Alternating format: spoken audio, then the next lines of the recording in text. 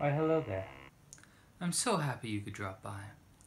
Today we're going to continue our ongoing series of emotions in music, where we talk about the emotions that are conveyed through music, through its rhythms, through its tones, through its melodies, and through its instruments. Now, if you're wondering why I'm talking like I'm auditioning to be the narrator on a National Geographic documentary, it's because today's emotional theme is serenity.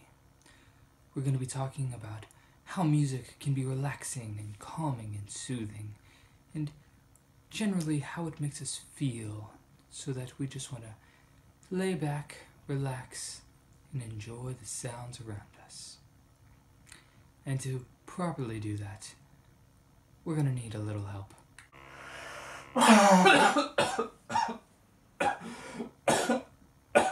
Oh my god.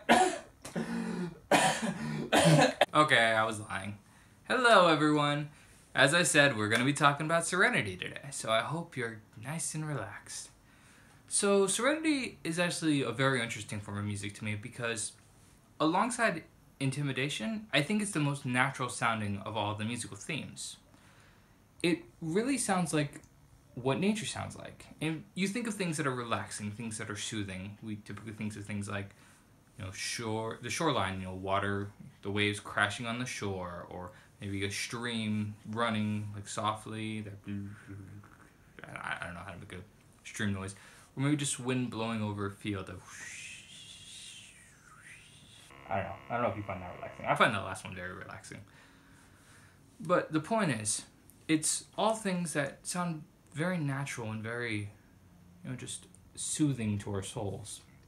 And joy and melancholy and everything except for, intimidation and serenity sound a little too artificial. They sound, like they were made as human or made by humans, whereas those two kind of sound like, oh, this sounds like something that you just kind of hear naturally in the world. And I think that kind of brings us back to that very primal feeling of just looking out over the horizon and, seeing the caribou run across. I don't know what a caribou looks like, but you get the idea. When we think of serene music, we usually think of slower rhythms, Nice, like flowy, rhythms that are kind of like just acting as if they're water or wind. They feel very natural. They feel very, soft in their delivery. And so we're typically doing them with softer instruments. So you're not going to have things like horn instruments like trumpets or trombones. And you're not going to typically have like really deep, powerful instruments like tubas or even bassoons to a lesser extent. And so you're typically going to have, I use typically like 3 times in that sentence, but you're usually going to have, softer instruments, stringed instruments, piano, guitar, and very commonly you'll have things like woodwind instruments, so your flutes, your piccolos, your, I'm trying to think of the alto instrument for a flute, and I'm totally drawing a blank.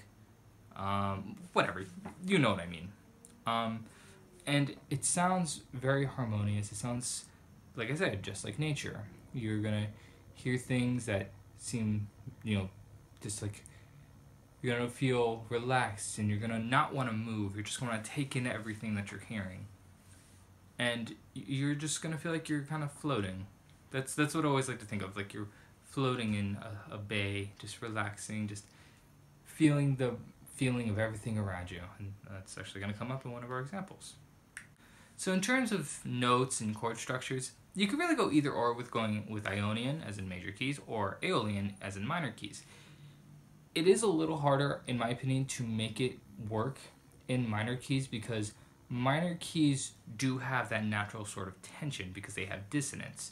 So minor keys will, have more dissonant sounds. That's why they sound sad, or they can sound, upsetting or kind of anxious.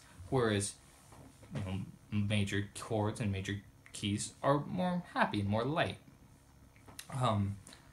And so you're gonna have, in my opinion, it's better to use major keys if you're going to, go for a, serene sound. But, just because you're in a major key doesn't mean you can't have minor chords. And you want to keep your dissonance to a minimum as much as possible. and only put it where it fits.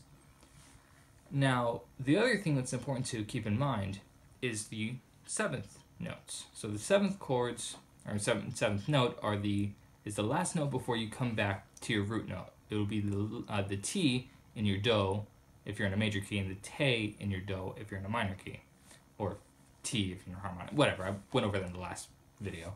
Anyway, when you do that, it kind of adds just a little bit of, oh, what's going on here? Oh, this is interesting because it's anticipatory. It anticipates going into the next note. So if you're playing a note and you're right below the do, so say our do is do, and so it's do, ti. So if I go to the ti, naturally that ti wants to resolve to the do. And that just in your brain, when you hear it, you want it to go up. You're like, go up that half step. Go up it. I want to hear it resolve.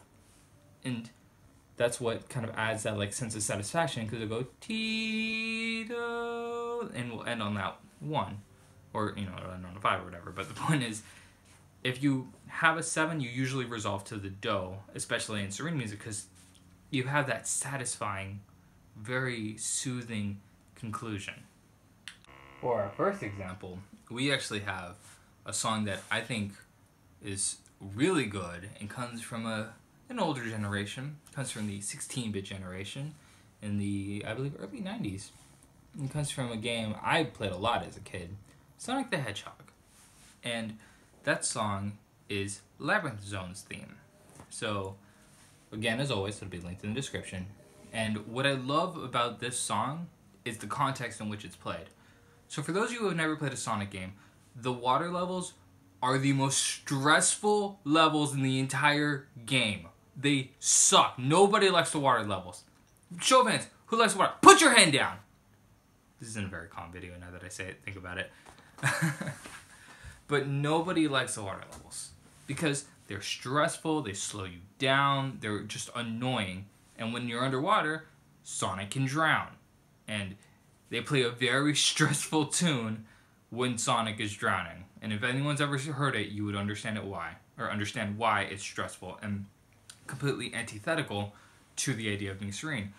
But the music for Labyrinth Zone is very relaxing. It's very disarming, because you're like, oh, this is nice. I like this. I feel nice. I'm like floating in a nice pool of water, and it's soft. But what's interesting is during what I would guess is the chorus of the song, it adds in more instrumentation and adds in more kind of tone color, and by adding in depth and layers to the instrumentation. It's not really just not even so much the instrumentation, but just the musicality, and it actually feels like you're going underwater, and you have that like sense of dread, but you're also like, this is cool, and I'm liking this, and this is, I feel like it's like that moment where you're underwater and you're like, oh man, this is cool. I'm like surrounded by I feel all this on my skin, and I want to just lay down here. And then you start to drown, and you panic, and you freak out because you can't find a bubble, and it's horrible. Our second example off of that stress-induced nightmare is another song that's based around water. And I think this one perfectly encapsulates what I was talking about earlier when it comes to the idea of it sounding natural. It sounding like it's something you'd hear if you were to just go outside. And that is Dire Dire Docks. Now, I'm not 100% sure that's what the song is called, but that is the song that is played at Jolly Roger's Lagoon Bay. I always forget which one is the one in Banjo-Kazooie and which one, or Banjo-Tooie, and which one's the one in Mario 64. The one from Mario 64. The water level song in Mario 64, I think it's called Dire Dire Docks. I don't know. I didn't do too much research. Whatever. Anyway, if you've ever heard it, it's a very slow, relaxing sound. It flows like water. It sounds like you're just sitting next to a stream and just like looking at the water and hearing it flow, and the water's singing to you, telling you, hey, you should just relax. Take it easy, pal.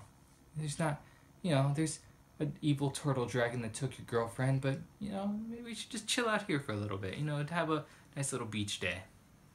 And what's really cool about Dire Dire Docks' music, with the song, whatever, the water. I don't even know what to call it. What's really cool about this song is that it changes when you go underwater.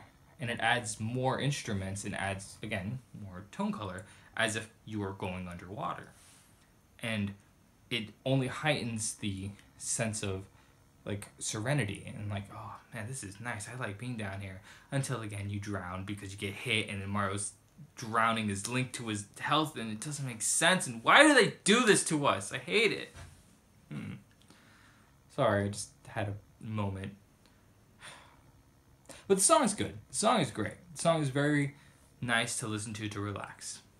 Stupid rants aside, that is the long and short of it, folks. It's just, it's music that feels very natural to us, and it feels like it's touching a part of you that you really don't know, but you know feels right.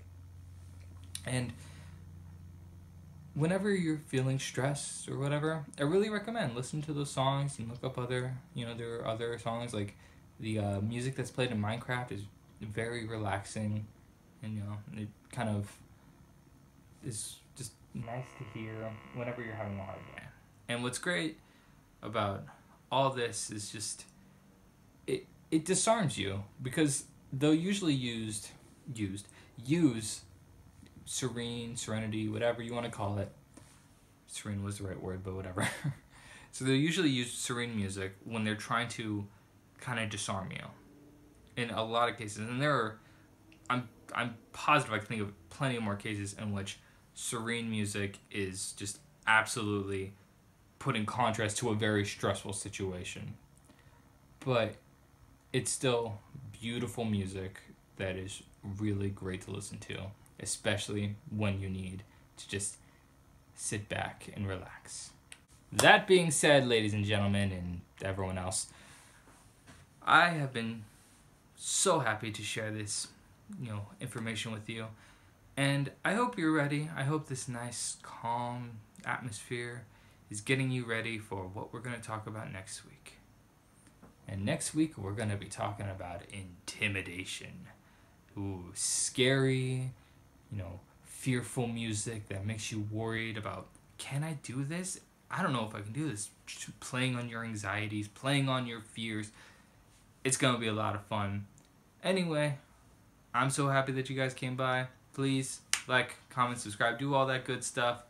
Let me know what your favorite serene songs are, and let me know what you think of the examples. Anyway, hope you guys had fun. I'll see you on the flip side. I do this like different hands each video. I need to pick a hand and stick with it. Alright, I'll see you guys.